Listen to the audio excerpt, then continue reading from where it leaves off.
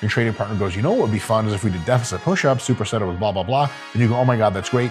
Double the ideas, double the fun, always a good thing. Hey folks, Dr. Mike here for Renaissance Periodization, and today's video is about training partners. Yes, that's right. Are they important? Are they just evil twins that keep us from achieving the real goals we could if somebody was to make the Smith machine slip just a little bit one way? What am I talking about? Training partners are great and they can help you. And this video is the first in a little tiny mini series. We'll shoot the other videos over at some point, as to how a training partner can help you, how to use a training partner in the best possible way, how to have a really good arrangement, and also how to have maybe the suboptimal arrangement that you don't want, that you can do less of that, more of the former, and have a really, really good time. So if you haven't had a training partner before, but you've considered it, and maybe there are some options for you, you may think, well, hold on a sec, what are the advantages of having a training partner? Like, I lift the weights by myself, still yes, and the answer to that is yes. So what are the advantages? Training partner can help you do a few really, really awesome things. And this is one of the reasons why a lot of times in the deepest parts of contest prep, for example, myself and Jared Feather, IFB Pro, will live in the same place for a while, the same room even. We share a blanket. Yes, all the jokes, please. We've seen them all before, but shoot them into the comments. We like to train together for many of these reasons, and you may have a reason to train with a training partner that includes these other reasons. So check this out, how a training partner can help. First, what is called scheduling motivation. If you're looking at your schedule next week and you're like, I'm traveling here, extra work at the office here, Valentine's Day. Actually, it's Valentine's Day tomorrow as of this recording. The fuck? Who would you talk about? Oh shit, my wife. Haha. Don't you worry about when I'm gonna get my wife. What you gonna get your? When are you gonna get your girl, Scott? The video guy. Just took her to a suite, the nicest hotel in Vegas. You took her to a nice hotel in Vegas, but that wasn't a Valentine's Day, was it? You think she's just supposed to remember all the way through? Yes. Someone's like, "Hey, honey, what's your boyfriend getting you for Valentine's Day?" She's like, "Nothing, but he got me something a few days ago." That's gonna go great with the girlfriends. Don't care. Noted. In any case, Valentine's Day, whatever. You got a week schedule coming up. If you train alone, it's easy for you to be like, I'm going to skip next week of training, or I'm just going to train 2 times. You have a training partner though, and they may be more open to training, and they may be able to provide you with some motivation to be like, hey, look. I know you're busy, but let's get in the gym at least 3 times because I'll be there 4, and I'd love to have you for at least 3 of those sessions. You go, God damn it. You know what? All right, fine. And that's great because that training partner pulls you into the direction of more training. A few months later, when he's got a busy week and you don't, you can pull him back and the average amount of adherence to the training plan can go up. Next is, of course, the obvious, really the number one perceived reason that training partners are a good thing is intra-workout motivation. I mean, that's the person clapping and getting in your face and getting after it, get you pumped up for sets, congratulate you after, and all that other good stuff. So yes, absolutely, that is a factor. Another factor that many people don't talk about, hilariously and ironically, as I'm about to state, is good conversation. If you have a training partner in the gym who you can chat with and it's fun and interesting, gee whiz, it's like going to hang out with your friend every day for an hour. That's awesome. And this is incredibly awesome from the perspective of adherence for the long-term plan. If to you going to the gym means going to the gym alone and you're lonely, you don't talk to anyone and there's other people there and you're like, and you kind of keep to yourself, man, you might not want to be there much or as much, and you might fall off the wagon or just go less. But if you're going there with your friend, your buddy, your partner, your pal, and you're having really great conversations all the time, well, gee whiz, you might go train to avoid other parts of life. That's how consistent you'll be. Your wife's like, when are we doing movie night? It's been years, you asshole. And you're like, oh yeah, movie night. Yeah, Cheryl. Well, I got a training session coming up with my friends. So fitness first. I'll see you never. Whoa. And you just get out the door. Strange that you speak like this and you have a weird accent, but nonetheless, it's really good to have a good time during training between sets because it can at the very least keep you coming back. Another one is program troubleshooting. You may not kind of have figured out why you should put squats here or leg presses here or why that combo doesn't work, But when you're making a training plan, usually a training partner's involved. And if they're not, you can ask him like, hey, dude, what do you think I should do with leg presses today? He's like, you should do them after stiff leg delts because you don't need your back anymore because you'll just be on a leg press and your back is on a seat. Like, oh, fucking brilliant. Thank you so much. So program troubleshooting is something a training partner can do really well because not only do they know general theory of training in many cases, but they also know how your body works and how your body is particular to your needs and how everything gels there. And they've trained with you maybe for weeks, maybe for months, maybe longer, and they really know how you respond so they can give the most apt program advice. Jared and I, when we train, he always gives great programming feedback and hopefully vice versa. Another one is idea generation. You may be like, man, like I'm putting together a chest day. I don't feel like we used all these exercises already. Your training partner goes, what would be fun is if we did deficit push-ups, superset it with blah, blah, blah. And you go, oh my God, that's great. Double the ideas, double the fun, always a good thing. Another thing is you get to learn by experimenting. Everything's kind of an A-B split test. If your training partner does one thing and you do another, you basically go, I don't know if we could do these curls or these curls. Your training partner does one, you do the other. A mesocycle later, you come back and you're like, what'd you think? And he's like, eh. And you're like, I thought my shit was great. He tries your shit the next meso, you try his. What do you think? Oh yeah, you're right. Your dumbbell curls sucked. And he's like, dude, the cable curls you had going, they're great. So now you have two people that say this exercise is amazing, two people that say this exercise sucks. Maybe you learned a lot for the both of you. And look, if you don't agree, then you can say, hey, it's all individual difference. So lots of stuff to figure out, to make sense of. And you can do all kinds of little experiments there with your training partner and you can learn a lot more. And of course, last but not least, and this is one that applies more if your training partner is also friends with you, but even if they're not such close friends with you, is promoting adherence outside of the gym. If you're on your diet game, like you're going to have a discussion about diet with your training partner. And so it could look just like this. You show up Monday morning, you both show up to the gym, you start training your legs. And your partner goes, so how's the diet, right? Because you told him last week you were on a fat loss diet. The fact that he's going to ask you is already good motivation for you to not do stupid shit on the weekends. Because then you're going to have to stare your training partner in the face and say, oh man, I actually just ate potato chips all weekend long. Because at the worst, he's going to be like, oh, yeah, I hear you, man. That's fun. No big deal. But then you've perceptively lost value as a human agent, a rational willpower holding agent. And it just sucks. Most of us want to perceive that we're competent. Most of us want to perceive and be perceived as somebody who sticks to a plan when they lay it out. So even on the bare minimum of him just asking you stuff in the gym just about how life is going, you're going to want to make sure that your diet, your recovery, etc., makes a ton of sense. Like if you come in from the gym and you're like, yeah, man, legs are going to be tough today. I just did stupid shit all weekend and didn't get any recovery. Your training partner's going to be thinking at least to himself or to herself, I'm in the gym trying to crush my goals. It's nice to have a training partner who's also in the gym to crush their goals. And if you guys have ever been in a situation with, you have a training partner in two different degrees of seriousness, they tend to kind of find like water finding its level, at least to some extent. And oftentimes that means the degree of seriousness moves up when one of the training partners isn't willing to move down. A lot of times if you train with someone,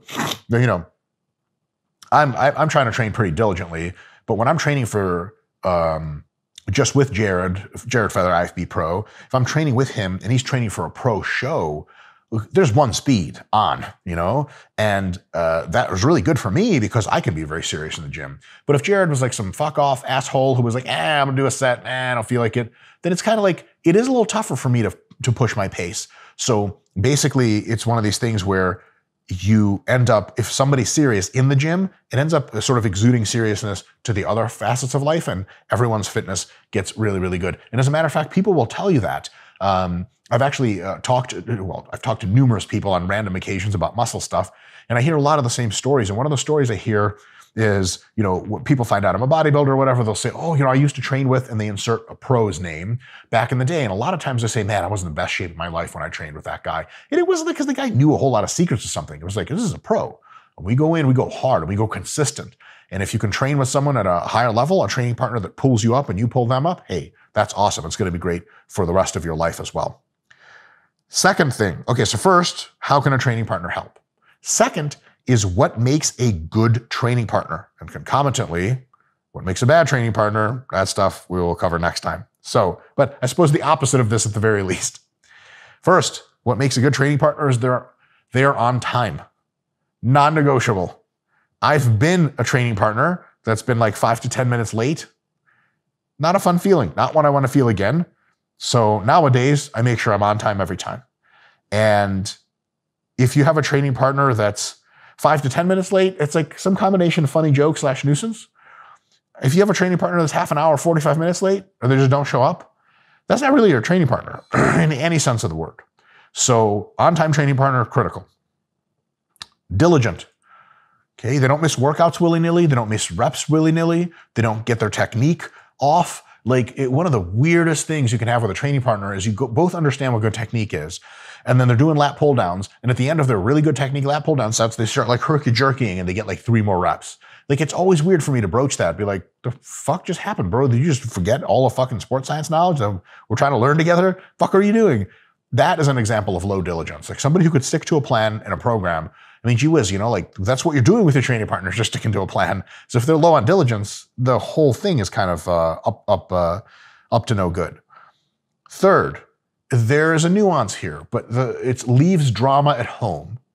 Leaves drama at home doesn't mean that between sets of leg curls, it's something wrong with your training partner. Be like, well, Cynthia says she wants to start seeing other people, but if I wear a mask and I'm on her OnlyFans, that I can be in the room at the same time. You're like, fuck, bro.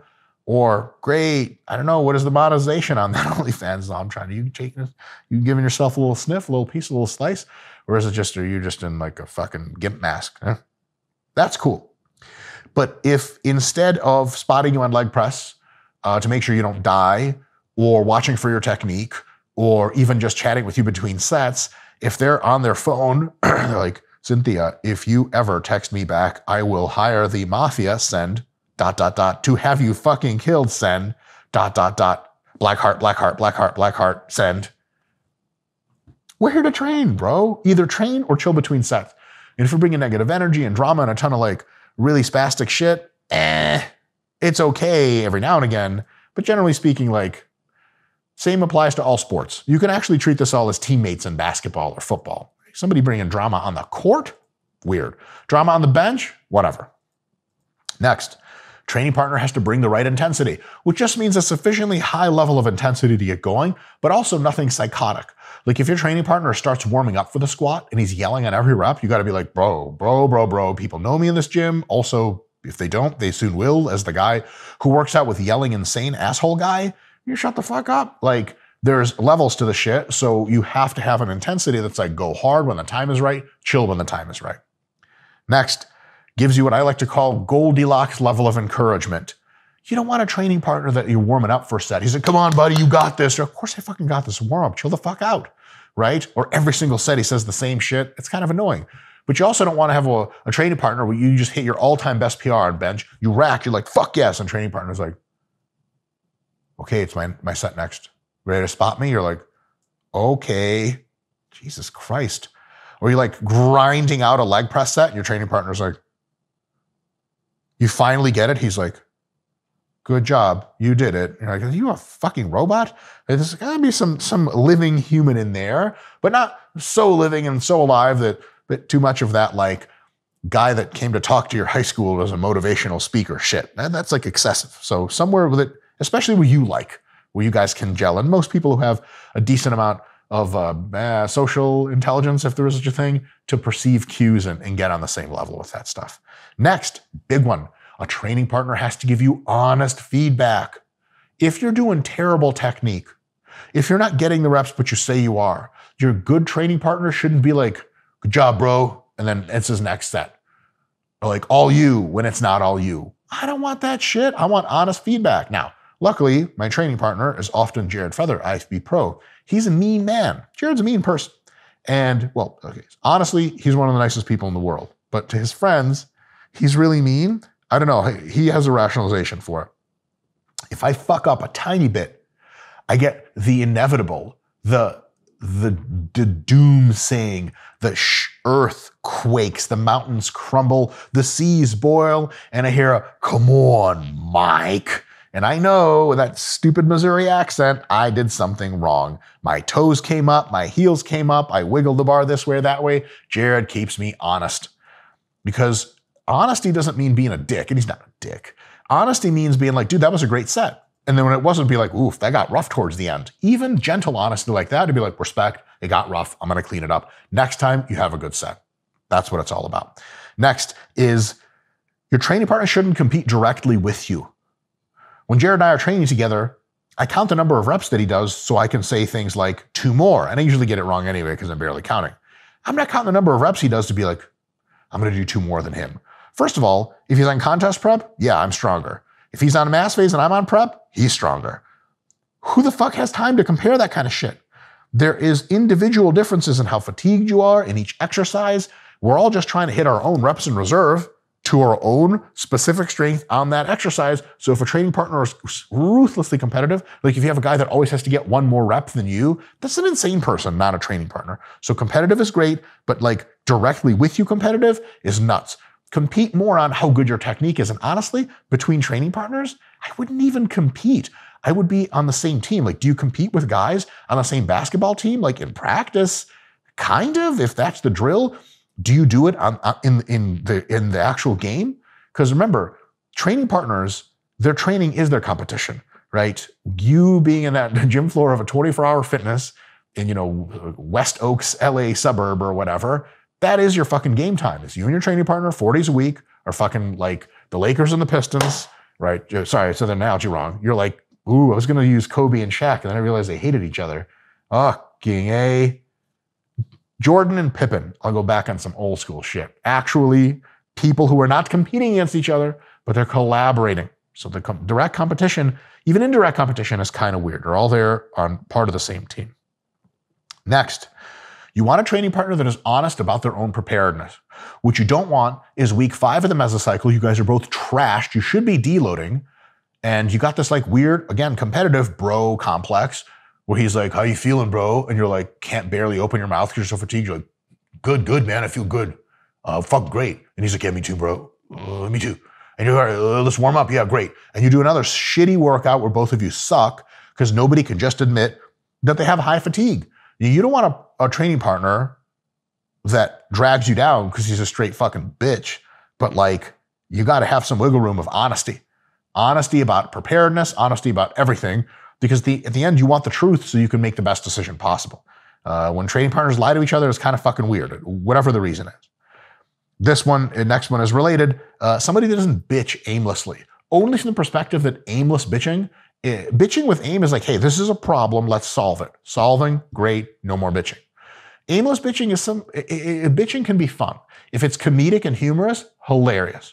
Right? One of our training partners and very good friends, someone who's appeared on this channel a bunch for training, world record powerlifter Brianni Terry, she says, I'll do every set, I'll do every rep, I'll try hard, but I absolutely reserve the right to bitch, to which I answered, girl, I'm Jewish. You don't think we invented that shit? Fuck up out of here, right? But it's totally valid. Bitching is hilarious and can be awesome.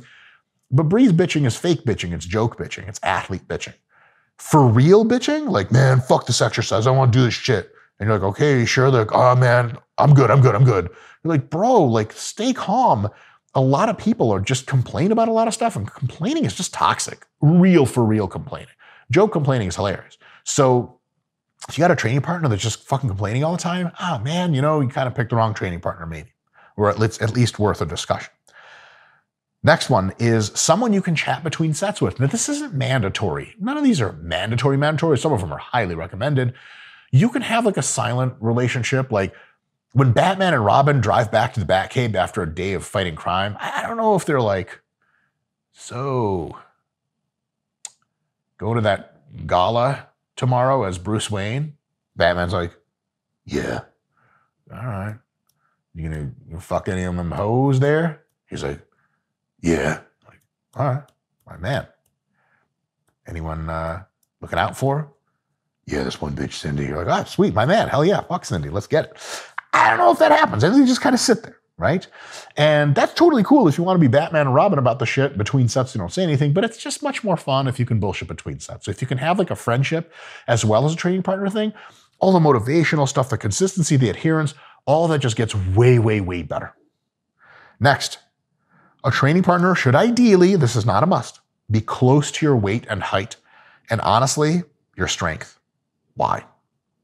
Because If my training partner puts 1 plate on the leg press and I put 7 on the leg press, or if I put 7 and they put 12, that's a lot of work for both of us. If my training partner is 6'8" and I am 5'3.5", which is my real height. I love starting rumors on the internet, Scott the Video Guy. Guys, but for real, my real height is 5'2.25". But honestly, it's 5'6". But on a serious note, I'm actually 5'9". Yeah, ooh. You didn't even mention that Jared, your training partner.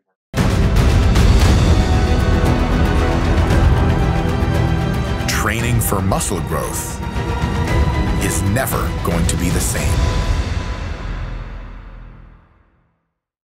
My training partner, Jared Feather, everyone knows, fact, is my biological child. He came out of my penis. That's how children work? No, sorry. I'm getting ahead of myself. It's ideally the thing for you to be roughly the same size, strength, etc., so you can work on the same machines. Okay. So if I'm 5'3" and the training partner 6'8", what fucking squat height are we racking out into and out of? Are you fucking kidding me? Like, okay, I'm not doing pull-ups here on your fucking squat bar, and I don't want my training partner to have to do a full ROM good morning to stand up with my squat.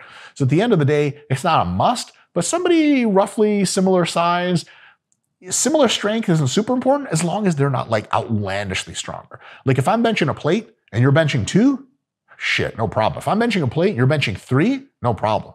2 plates on, 2 plates off, no big deal.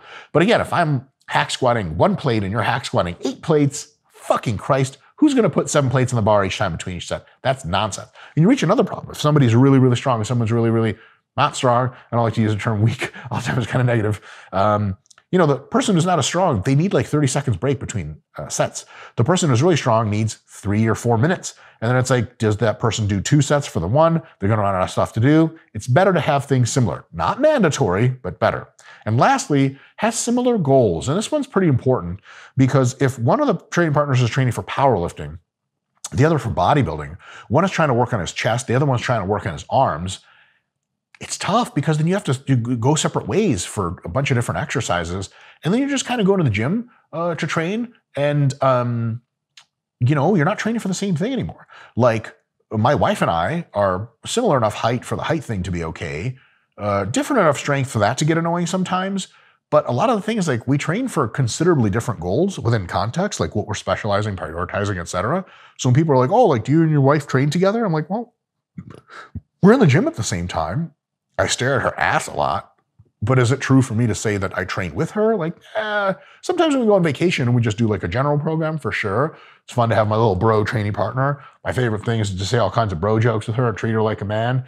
And then later we go into the locker room, we discover she is not a man. And then happiness, confusion, tears, more happiness, confusion, tears, and then we leave the locker room. That's just in the locker room, all that stuff, by the way. So in any case, similar goals is really, really helpful. Now, the last thing for this episode today is what doesn't matter, and that is experience level. You can actually have great training, someone who's advanced with someone who's a beginner. There's going to be a lot of learning, but that beginner is going to come up real quick to be able to help that advanced person out, spotting and loading, looking for basic technique stuff. Even if you have a beginner in training, a lot of times what you do is you put yourself into this position with the way you describe technique to them. After a few weeks, they become a technique zealot, and then they just innocently tell you you're doing shit wrong, and you're like, wow, fuck, he's calling me out. He's totally right. For example, as an advanced person, when you have a beginner with you, teach them how to bent row, you're like, all right, like do this, do that, make sure your back never moves, no body English. They're like, okay, got it. And the first they suck at it, and a couple weeks later, they're doing it pretty good. And then they're spotting you, and it's all good, vice versa. And they're like, hey, on that last set, your back's starting to get a little wobbly. And the instant inclination I usually have is, what the fuck? I birthed you into this world of training. How dare you? I'll birth you back. But the reality is you got to be like, oh, word up. Yeah, listen, if I can't convince a beginner I have good technique, I'm really fucking up. So a lot of times that works really, really, really well. So it doesn't have to be that you have the same experience level, but all these other things are highly preferred. Next time, when we come back with another one of these videos, hopefully we'll link this one to that one so you can be caught up. We are going to talk about training partner negatives and how to get the most out of your training partner, including hacking into their bank accounts and just a small enough money to where they never see it leave the account, but big enough that you can buy extra burritos and fuck over your friends on the slide. Not friends, training partners. Big difference. See you guys next time.